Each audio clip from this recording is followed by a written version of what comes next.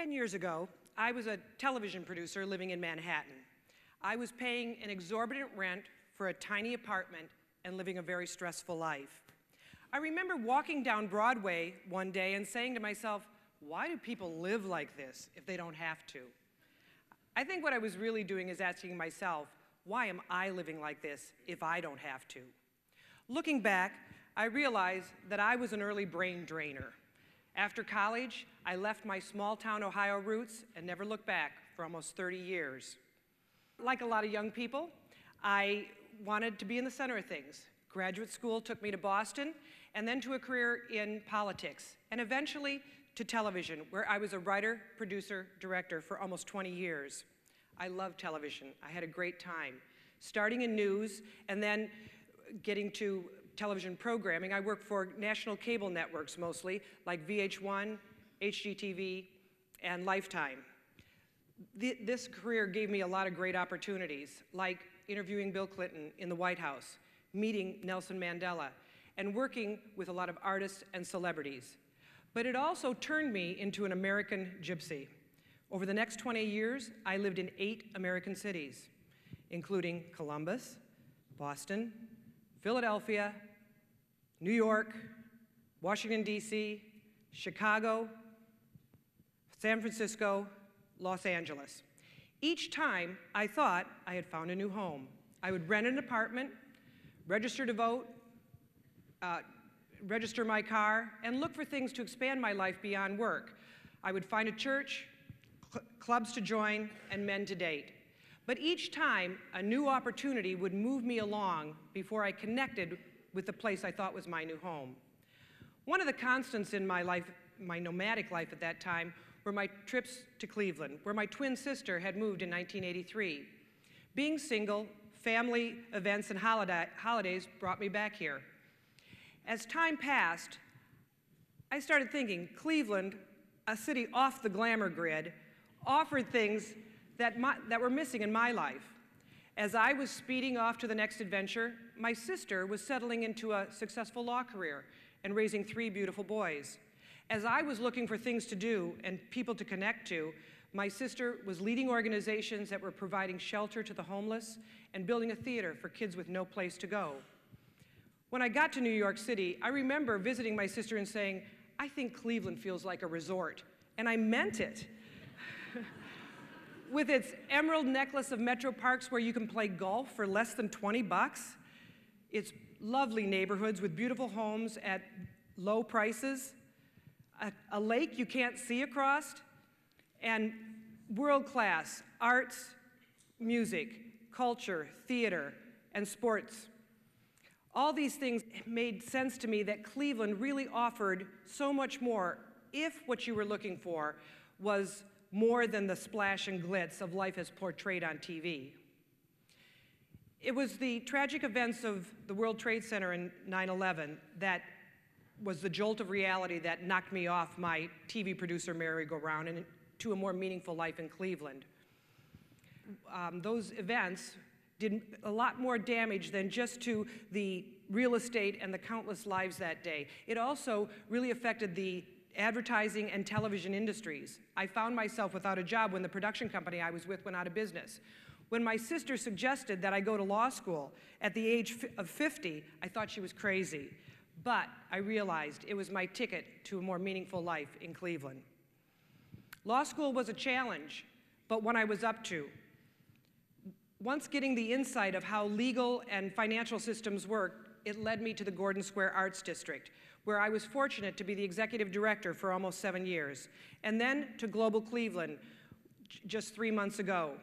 Both of these civic, nonprofit, economic development initiatives were created to address problems. Both are remaking Cleveland by focusing on its authenticity as a great place to live and work. The problem the Gordon Square Arts District addressed was a strip on Detroit Avenue that was like a no man's land between West 54th and West 78th Streets. With its boarded up shops and crime, few people were going there except for some brave patrons of the Cleveland Public Theater. In the 1920s, it had been a roaring arts district, But by the 1990s, the average sale price of a home there was just $16,000. Today, the Gordon Square Arts District is known as a destination in the region and also internationally, a destination for the arts, entertainment, dining, and a great place to live. It's attracted over $400 million of investment and 75 new businesses, and it's also one of the hottest places in the city to live. The change resulted from collaboration, a collaboration of 3 humble nonprofits working with civic leaders to expand parking, improve the streetscape, renovate 2 century-old theaters, and build a 3rd.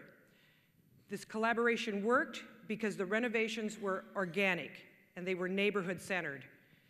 It wasn't glitzy and splashy, and the place had and still has the feel of an authentic, unique part of Cleveland.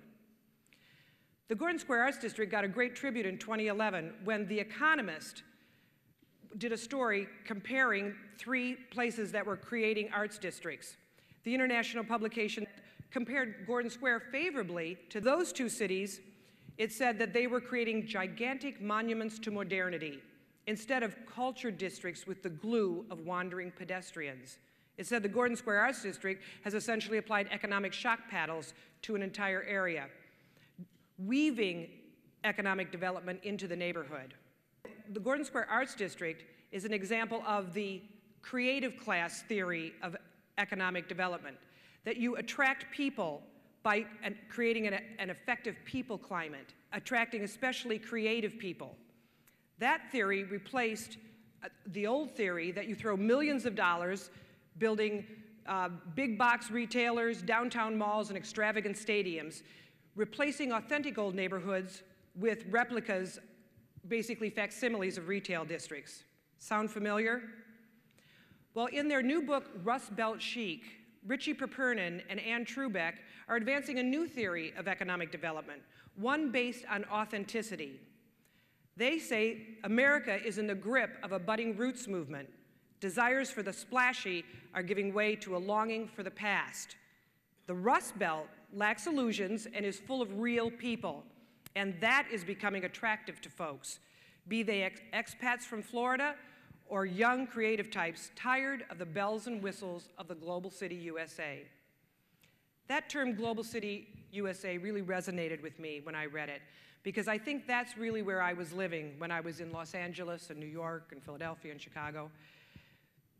These places all had their own distinct climates and attractions, but in essence, for me, they were all part of the same place, cookie-cutter replicas of each other with the same kind of national chain stores and restaurants and Starbucks that all felt alike.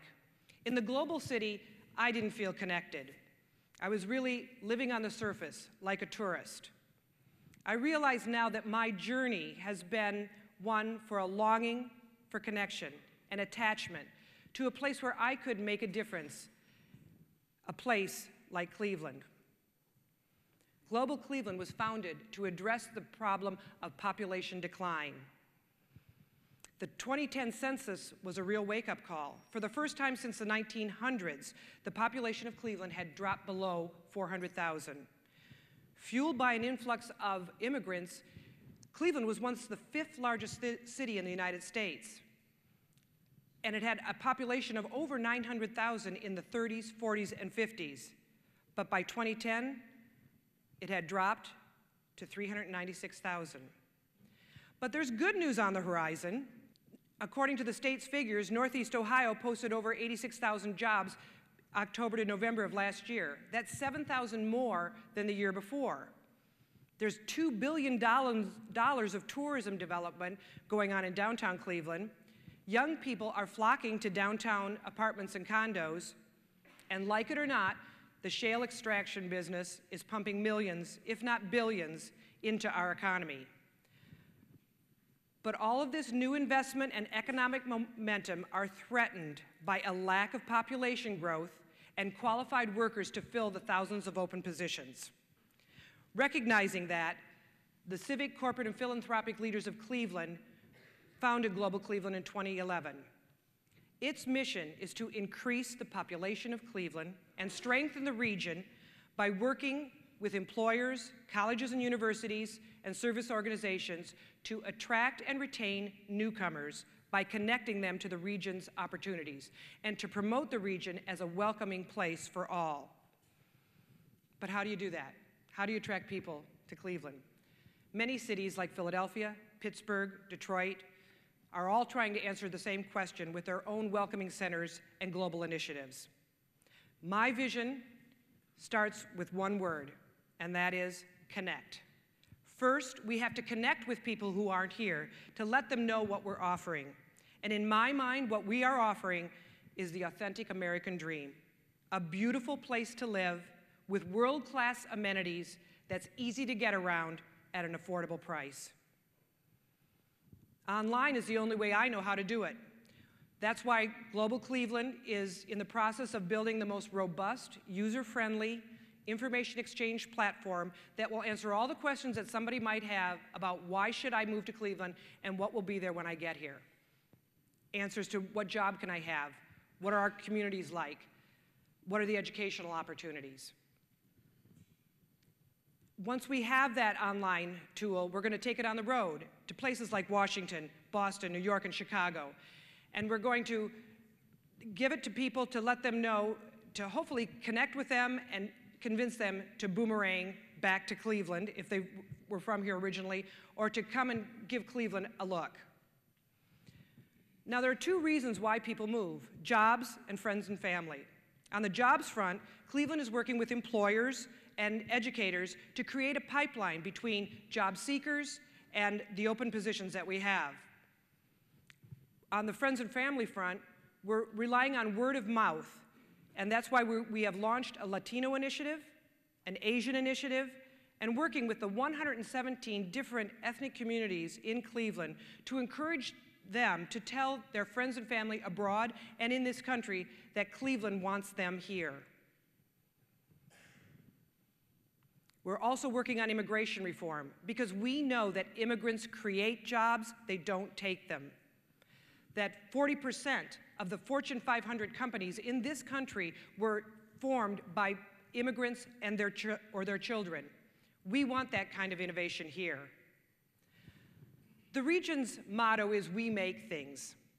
Immigrants came here to make things from the rich resources of our area. This region was built by immigrants who founded Cleveland on a strong foundation of business, finance, and manufacturing. But they also invested in the arts, and that's why 100 years later, Cleveland is one of the most vibrant art scenes in America. We have a great product to sell: Cleveland, the authentic American city. It's unique, it may have some rust on it, but rust forms on something strong and durable. Cleveland, a great place where you can live a rich life, make things happen, and be connected.